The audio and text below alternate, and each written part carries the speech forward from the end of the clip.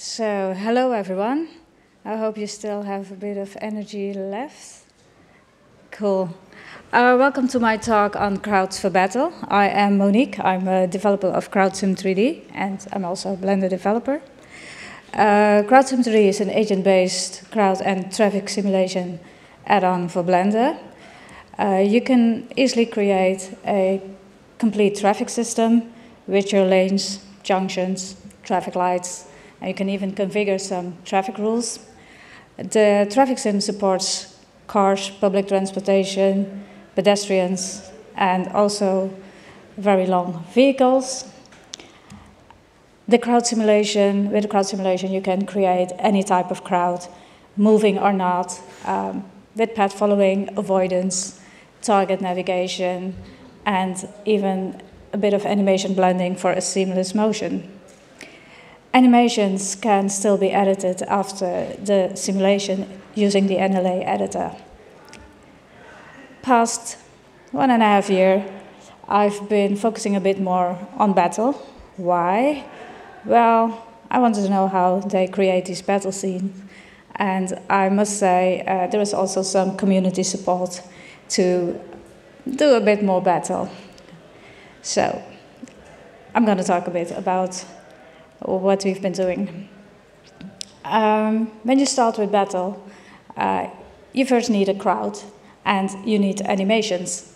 So I started with a Viking and a British soldier, and using the mesh and material varieties in the crowd sim, I could create a bit of a varied crowd. I've seen quite some crowds in battles where many of the soldiers look much alike. I personally love it when a crowd is a bit more varied. And yes, I've watched quite some movies and series with battles. The march. So, lots of battles start with a march. The march is kind of like building up the tension towards the actual battle. But if you look at, well, many of the marches, they're very neat, they're very correct, they're very static. All agents have the same speed. There is no interaction between the agents. You can easily see that they're following a path. So I was a bit curious, how can I create a bit more variety? How can I create a bit more interaction within the crowd? So I started playing a bit with having different agent speed. Still using path following, but all agents having a different speed. So you can already see that they already are passing each other, they're avoiding each other. There's a bit more interaction going on, but they're still following a path.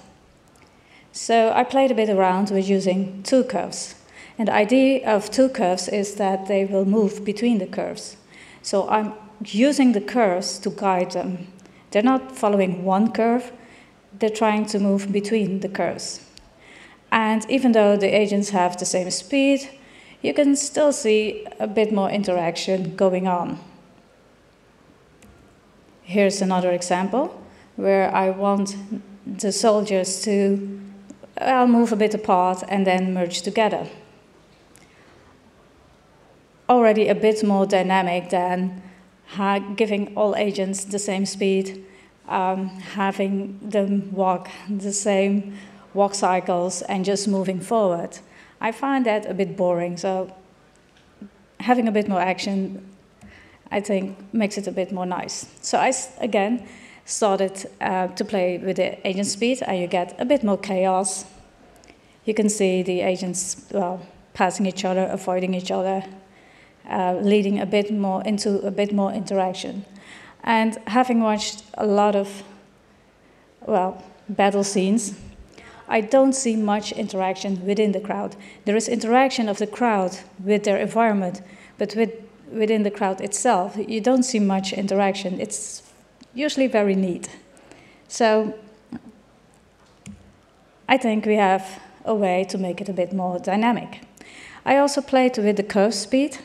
So giving the agents the same speed, but giving the curve a speed so that agents near the curve would adapt the speed of the curve also give a different dimension to the crowd. So given all these possibilities, it was time for me to play a bit with battle scenes.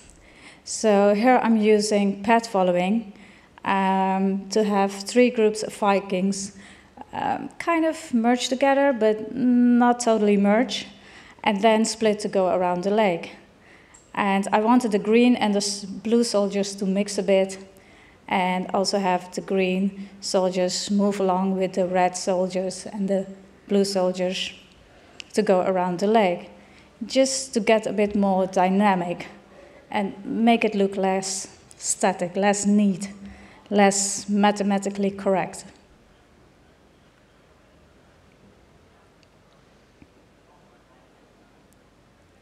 Now, one of the major challenges that I was facing was avoidance. Having interaction within a crowd means that I needed a good and proper avoidance. You already see that they are avoiding each other, but many avoidance algorithms don't work that well. So now I kind of understand why many marches, they don't use much interaction within the crowd, because it's very hard to get the avoidance working. Lucky for me, in 2017, a paper was presented at SIGGRAPH, and it's about using implicit force algorithms for crowd simulation. In 2018, the same group of researchers, they updated this algorithm, and they called it the implicit force time to collision. And that's basically the one I'm using. So I tried this algorithm, and I was really happy with the results. If it weren't for this algorithm, I wasn't able to get a proper avoidance here. The challenge I did have was making the algorithm work for moving objects and still objects.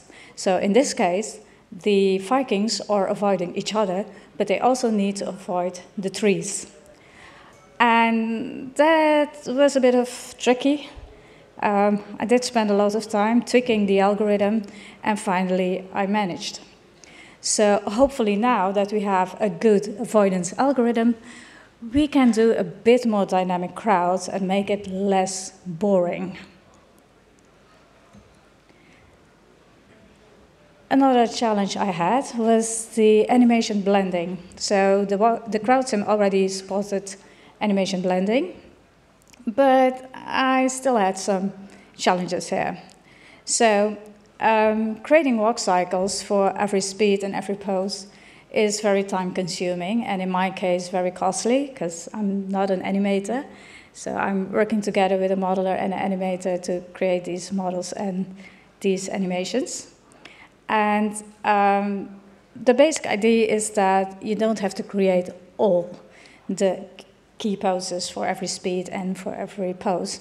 You just create a set of key walk cycles that can be blended. And per key walk cycle, you configure the speed. So in this example, you can see the Viking running, and I'm using the speed to determine which key walk cycles to apply and how much these need to be applied. So for the Viking, you can see per frame that I am basically mixing the run left, the fast walk, and the run for a certain percentage. And by blending these animations, you get a bit of a seamless motion, because he's avoiding the trees and he's also trying to avoid other agents. Keep in mind, if you have more key poses, the animations will be a bit more fluent. I'm just using 1, 2, 3, 4, 5, 6 here. Another challenge I had with the animation blending was that the animations or the cycles don't have the same duration. So you can imagine that a walk cycle will take much more frames than a run cycle. So you still need to be able to blend these different walk cycles of different length, duration. Here you see another example. It starts with a very neat march. And I'm using 2 cylinders as collision objects. So when the soldiers collide with the cylinder, they start running. And I needed to blend the animations here, where they go from, a simple walk to a fast walk to running. And in the meantime, also avoiding each other. And that was the difficulty here, because it's not just, you go from one cycle to another to another. For example, the avoidance would say, no, you need to go a bit slower. And then the agent needs to adapt to that speed, and the proper animation should be blended. So you're constantly switching, blending different animation, because, for example, the avoidance is giving back. Go slower, because otherwise you'll bump into someone, or you run into a tree, or you need to turn left now, because you need to avoid 2 other soldiers. And it kind of made it possible to blend these animations properly based on the speed. Here's another example where I'm using formations. I'm not using the implicit force avoidance here. I was running into some issues that I couldn't get the soldiers to stand still. I guess there's always a force at work, so they would constantly move. I'm using the RVO2 algorithm here for the avoidance, but also here you can see the soldiers going from standing still to running to standing still, and sometimes slowing down if they need to avoid someone else. What's next? Next, the battle. The idea is to work on battle scenes, to go to the actual battle, but before I can do that, I need to fix a few issues in Blender. One is the performance of working with lots and lots of objects in Blender.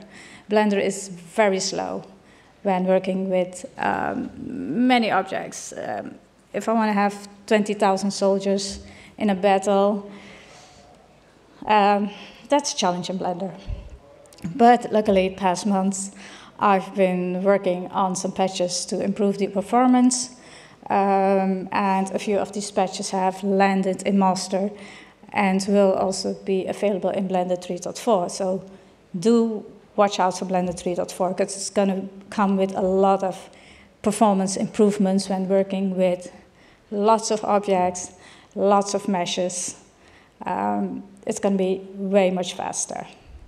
I also do have to thank some other developers, Bastien, Campbell, Hans, Aras, who have been also working actively in getting Blender faster for working with really massive scenes.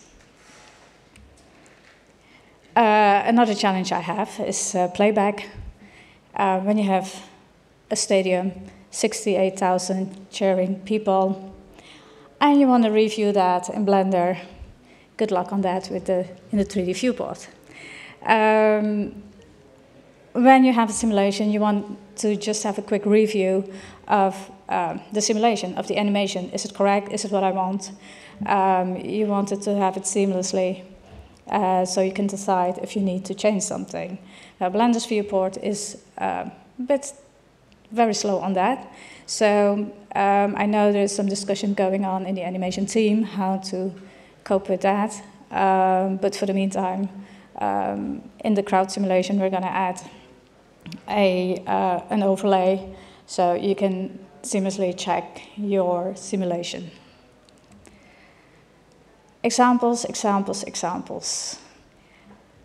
Doing crowd simulation is quite complex. It's not easy.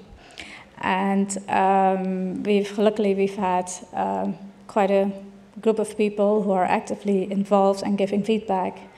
And they were asking for example files to be able to learn and to be able to also do some work for customers. We couldn't share example files because I was using assets from bought in the Blender Market or on Gumroad, so I couldn't share the example files. But thanks to the community who supported us with this add-on, we were able to create our own assets. So the Viking and the British soldiers and the animations for that. And with our own assets, we could create example files. If you purchase the add-on, the example files are available, so you can download them. It includes the Viking, the British soldier, and the animations for that. And you can play around and create your own scenes. If the battle scenes are ready, then they will also become available for you to play with. Next project. When I'm finished with the battle scene, then the next project will be I'll be focusing more on crowds for cities. So the idea is to have a stadium crowd, and then something happens. I still need to think about what. And then there's panic, and you'll have a city scene and people running around in panic. Why am I focusing on this? Because I'm expecting a bit more fuzzy logic, and I want to see how I can improve the crowd simulation to work a bit better with fuzzy logic. And we've already had the characters created and some animations. And again, these will become available in the crowd simulation when it's there. So that's it. Thank you very much. You can download the crowd simulation from our website. There is a free version available, so you can play around with the crowd and traffic simulation. And you can follow on YouTube. We have some tutorials and a playlist. And sometimes I use Twitter as well. But thank you very much.